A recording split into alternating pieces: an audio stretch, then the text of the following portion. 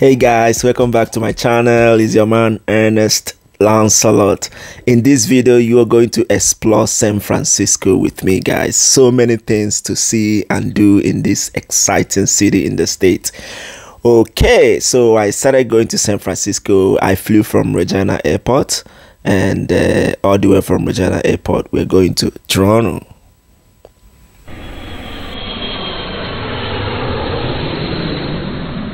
Okay, I just arrived at Toronto Airport. Guys, this is because there's no direct flight from Regina Airport to San Francisco at that moment. Okay, and if you're in Saskatchewan, I think it's better you go through Calgary or Vancouver, because these are shortest route to San Francisco. It's like 2 hours thereabout. But from Toronto, oh my god, guys, like this was the, well, I wouldn't say the longest flight, because I remember when I went to Nigeria. But it was quite long, guys, like almost 5 hours. And I was like, holy gosh. So don't do it when you're going there. If you want to go through Calgary or go through Vancouver, these are shortest route and you can get there really on time. So yeah, wherever you are in the world and you plan to visit, search for the shortest route first. Doesn't matter if you're flying or driving. Guys, there is a lot to do in San Francisco, and weekend is obviously not enough. In as much as there's a lot to see and do, guys, there are historical and icon destinations for tourists in San Francisco, and these ones that I'm going to show you are some of those icon destinations. But yeah, when you visit, feel free to explore as many as you can. Okay, let's get it started now.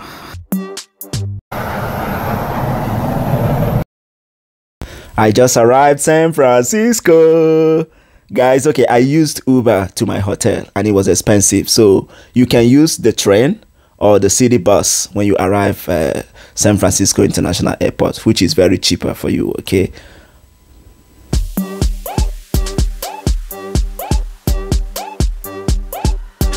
so guys, I just arrived at my hotel, which is the West End, right in Union Square, and that's a perfect spot. I got a good deal for this hotel. So if you visit, check out Airbnb or check out for deals, okay, so you don't spend too much money on a hotel. And always, you know, getting a nice spot is always good. And I went with some group of friends and it was fun. It's always good when you travel with your friends, right? Sometimes if you travel solo, it's also good, but traveling with your buddies, people that you know, is always good. So our hotel is really nice and I love it. So we all checked in and, you know, some vibes, and we are ready to explore, guys. We are ready to explore. Let's do this. First thing first, guys, if you're driving in the city, like you rent your car and you're driving and you park, make sure you turn your wheel. So turn your driver's wheel. Can see right there in the picture, right? I described San Francisco as a city on the hills. And guys, if you don't turn your wheel, you're gonna get a ticket. Now let's talk about one of those historical and iconic destinations I told us about. One of them is Union Square. So that's Union Square right there in downtown. So guys, yeah, stop around and peek around or shop at Union Square if you want. It holds one of the largest collections of departmental stores, boutique shops, your favorite designer shops, your salons, your art galleries, anything you want, it's in this Union Square. And these shops, guys, you don't want to miss this out. Even if you're not buying anything, just, you know, take a look around.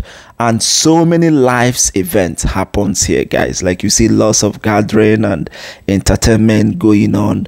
The square is huge and there's a lot going on in it. So stop by, don't miss it. Stop by and check out this square.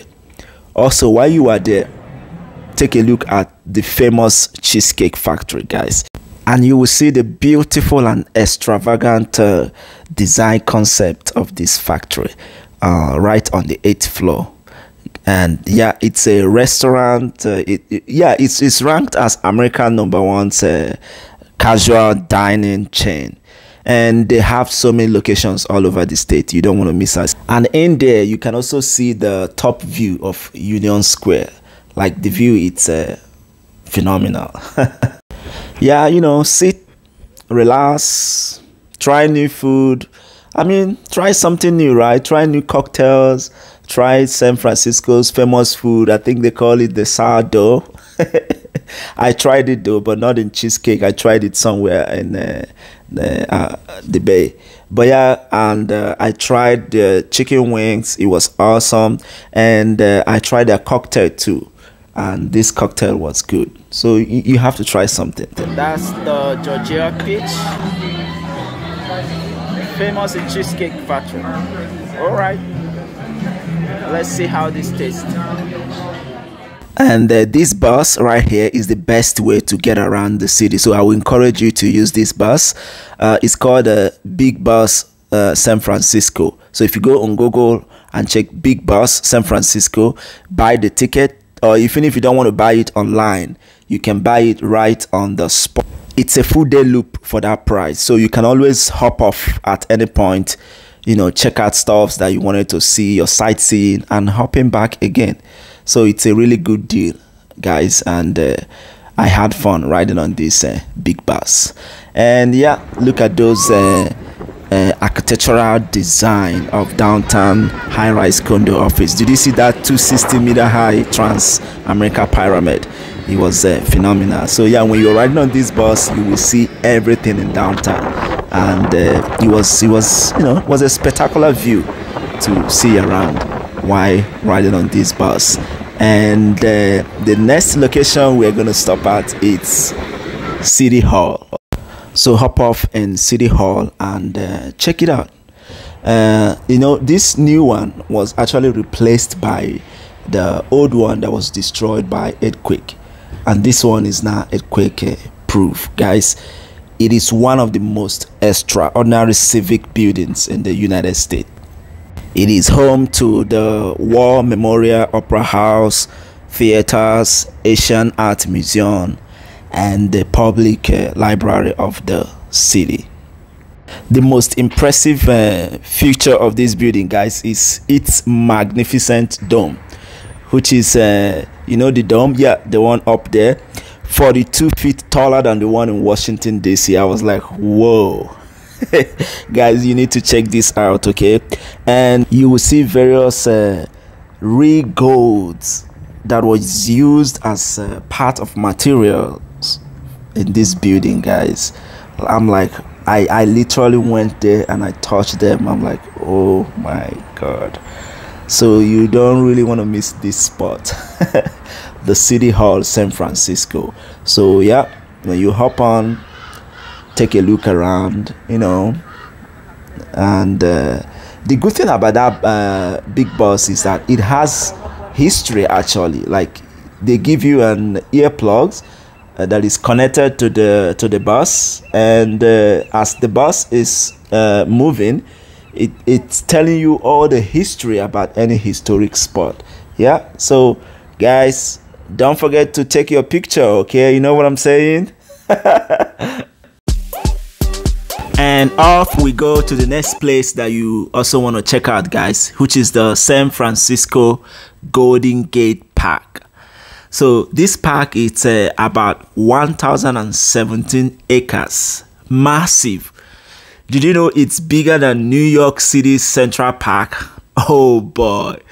So it has about 100,000 plants from all around the globe, guys. So you really want to check out this one. It is home to California Academy of Science, Botanical Garden, Japanese Tea Garden, Shakespeare Garden, Rose Garden. You see, lots of gardens. And annual attendance is it's estimated to be like 25 million visitors. So you see, this is a very iconic point of destination for tourists, guys. So don't miss out on this one. So yeah, when you hop off, go around, take a look, and then hopping back. And this park's landscape alone, it's home to 680 forested acres. Could you imagine? Just landscape. And 130 acres of meadows, 15 miles of drives. Oh my god, guys, like 15 miles of drives. You see how long we have to drive in this park. So it's a really nice place to stop and take a look.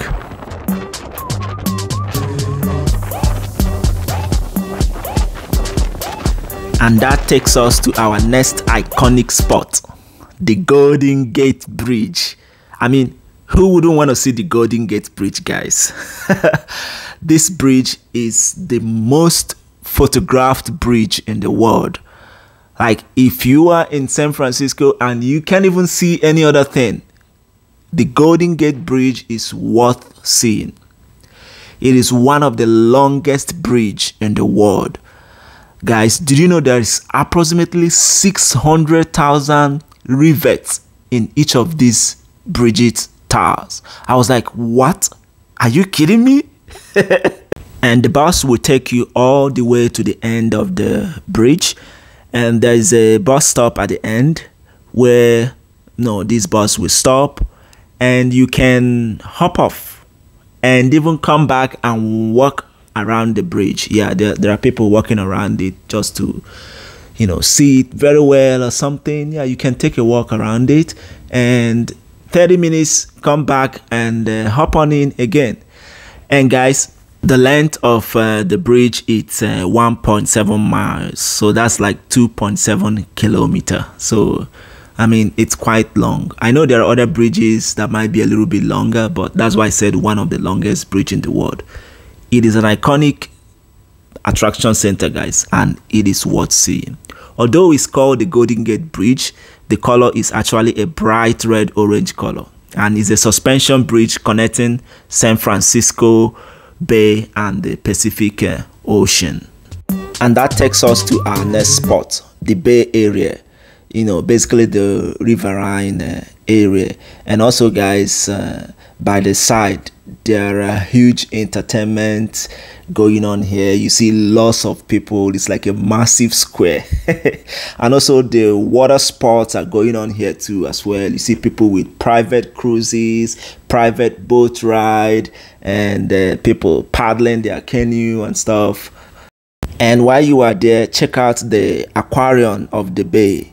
You'll be amazed by this tunnel of floating fishes, guys.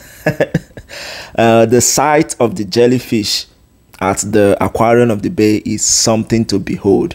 You need a ticket to go in though. It wasn't expensive. It was $32 for adults and $15 for kids. Guys, they are fun to watch. You will really enjoy watching these fishes floating. And do you know that they are made of 95% water? So they don't have organs, bones, or brain, or a heart. It's fascinating. I was like, really? They're just there floating around.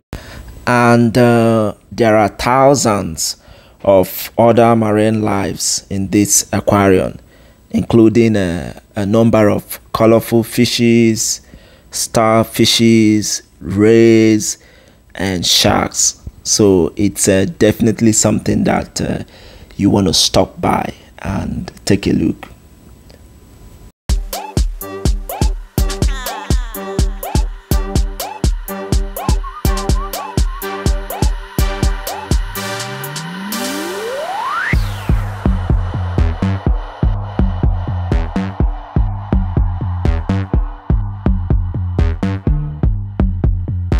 Hop on back to Chinatown. If you like Chinese food, try some Chinese food.